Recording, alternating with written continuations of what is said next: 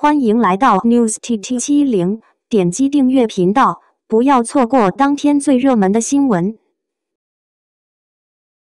杨紫新剧被骂，网友发型繁琐像扫把，妆造给人一种老了10岁感觉。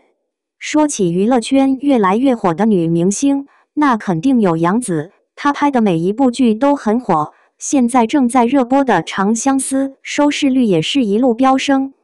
杨紫的确是一个非常有实力的演员，她的每部作品都能引起广泛关注。这部剧还在热播，她的新剧又来了。这部剧由杨紫、李现主演，总共有40集。这两位演员再次合作，想必会擦出不一样的火花。讲述的是商户之女和潍坊与雅观长安的讲长阳相识、相知相爱的故事。虽然题材老套，但有杨紫和李现的加盟，应该会有不一样的精彩表现。剧情虽然没啥新意，但是由杨紫和李现主演，还是有很多粉丝追的。而且杨紫和李现已经是第2次合作了，他们之前一起拍的《亲爱的热爱的》反响很不错。再次合作的他们，默契度一定更加深厚，观众们应该会很期待。不得不说，李现的古装还蛮有新鲜感的。这次2次合作，两个人肯定更加有默契，拍起来更加轻松了。李现的古装造型确实让人眼前一亮，期待他的表现。希望这部新剧能和《亲爱的热爱的》一样大火一场。有人支持，也就有人反对。任何一部剧都有两面评价，关键是看如何把握角色和剧情。关于这部剧，除了剧情一般被人吐槽，还有就是剧中的造型也遭到了网友们的吐槽。造型的问题确实值得探讨，但也要看整体效果。比如说女主杨紫的发型，网友表示过于繁琐，看起来一点都不舒服，发型太高像扫把，有一种老了10岁的既视感。发型设计确实需要考虑到观众的接受度，过于繁琐可能会适得其反。其实杨紫的这个造型只是复原了真正的唐朝妆发，导演也是为了更好的还原当时的情景，而且造型师也是很用心的还原最真实的妆发。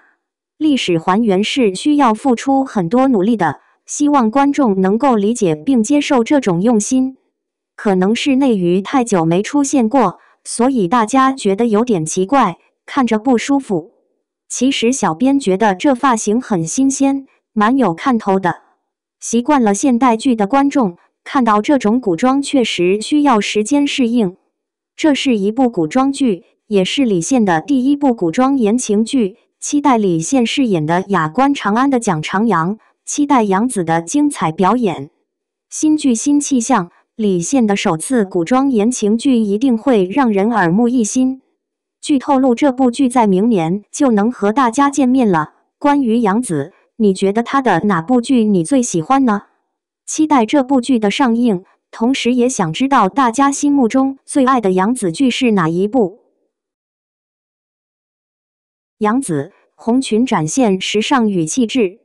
在一个颜值至上的年代，杨紫因其特有的个性与时髦品味而被许多歌迷奉为偶像。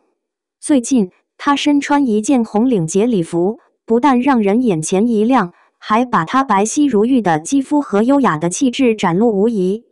大家都很想知道杨紫是怎样在忙碌的演员生涯中维持着这么好的身材和气质的。